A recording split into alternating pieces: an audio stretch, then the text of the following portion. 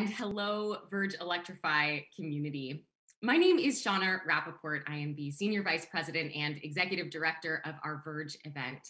And when it comes to industrial emissions, there is really no one else with whom I would rather get to have a quick demystifying conversation than Jane Flegal, the White House's newly appointed Senior Director of Industrial Emissions. Welcome, Jane.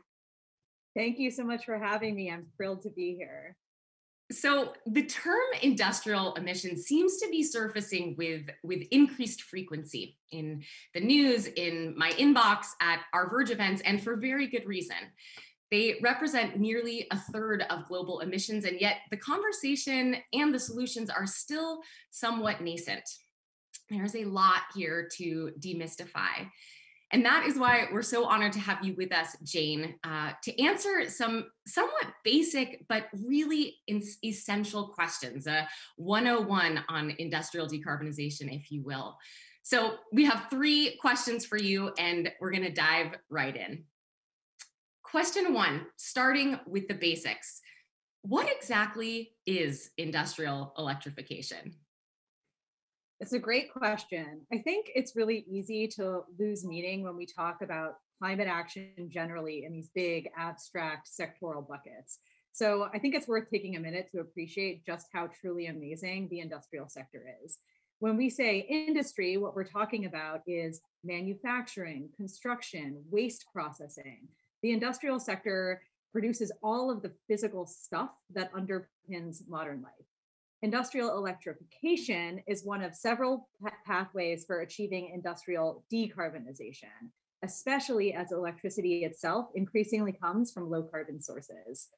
And I think it's worth noting that we actually use electricity for lots of important industrial activities, especially for motion and machines. In fact, that's one of the things that drove the Industrial Revolution.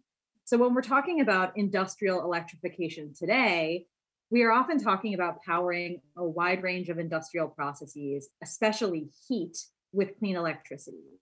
We have to find ways to do things like melt metals and produce steam without emitting greenhouse gases. The climate benefits are, or should be, pretty obvious, but I want to point out that electrification of industry is important for reasons well beyond reducing carbon pollution too. It can improve the productivity of our factories, enhance the quality of our manufactured goods, reduce other kinds of pollution and waste, and bolster the competitiveness of domestic industries. And moving forward, direct electrification is likely to be especially important for providing low to mid-temperature heat, powering machines, and enabling fuel switching. But there's also a lot of really exciting innovation happening in industrial electrification in other areas too, like indirect electrification, where we use clean electricity to produce hydrogen, which is then used by industry, or electrolyzing iron ore directly to produce steel. So the bottom line is that industrial electrification has a critical role to play, not only in getting rid of carbon pollution, but in enhancing the competitiveness of US manufacturing while cleaning up the air and water for communities that live near these facilities. Talk about a summary in like 3 minutes. You nailed that. I want to go back to impact for question number 2, and to talk a little bit more about why this is so important. Maybe you can go a little deeper into some of the things you just brought up, both in terms of the problems and in terms of the potential. Yeah, this is my favorite question. So thanks for asking it. Industry is so important for so many things, including but not limited to the transition to an equitable clean energy economy. And as you said earlier, it really does not get the attention that it deserves, although I'm happy to say that I think this is changing. First of all, we know that a strong and resilient manufacturing sector is so critical to a healthy economy that provides high quality jobs and, importantly, pathways to the middle class. And then if the last year has taught us anything, it's that the security and resilience of our supply chains is critical. Now is the time to reinvest in America's manufacturing to ensure that we can make the products that underpin the clean energy economy here and in a way that creates economic opportunity for real communities. And then lastly, and perhaps most relevantly for this particular conversation, we know that the clean energy transition, which is already well underway, is going to require a lot of stuff. Offshore wind, electric vehicles, clean buildings, these are all things that are made of materials like steel and cement. And so as we build the clean and resilient infrastructure of the future, we have an opportunity to build it with clean American-made products. So in that way, the energy transition itself is a huge opportunity to revitalize clean manufacturing. All of that said, at the moment, industry, as you already noted, is a major contributor to climate pollution. In fact, industry is on track to be the biggest emitting sector in the United States within this decade.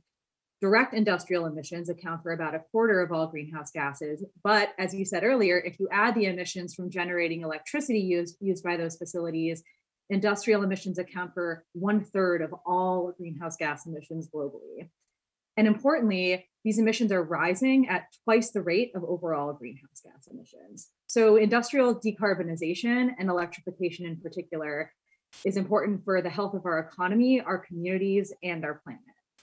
Well, that is a perfect transition into our final few minutes and final question for you, Jane, which is progress, and specifically, where do we go from here? Yeah, well, I'm so excited to have had the opportunity to join the Biden-Harris administration, which is in this area, like every other area, truly taking a whole of government approach to addressing industrial emissions.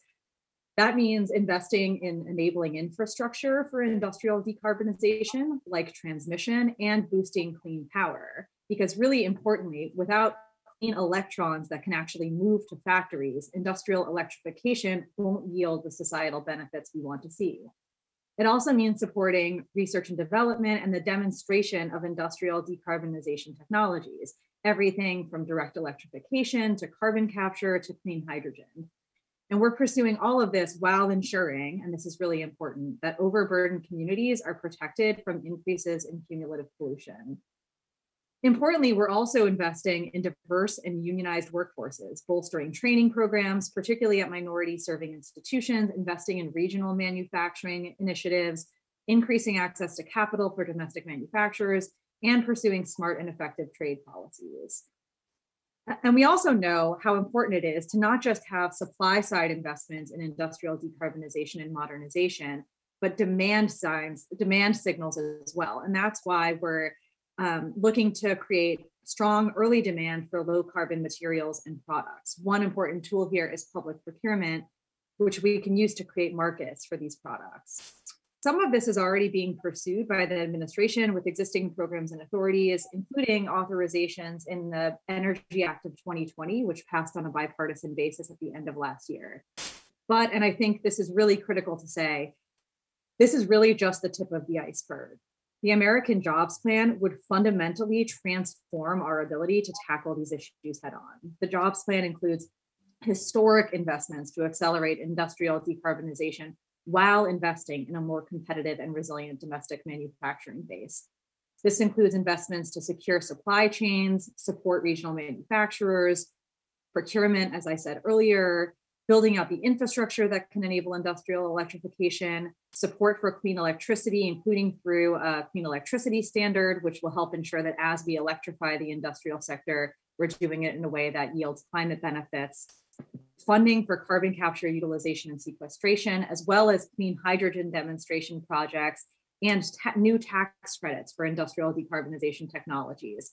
And that's just a small set of a list of much more things that we're looking to do in the jobs plan. So the bottom line is that if you care about manufacturing, you should be thrilled about the American Jobs Plan. And the administration is just extremely excited about industrial electrification. I think it's great that I'm in a job that's never existed before, which signals just how important we think this is, and its role in building a strong, equitable, competitive, and clean economy. And so we're really looking forward to working with all of our partners and stakeholders, including the Verge Electrify community, as we move the ball forward.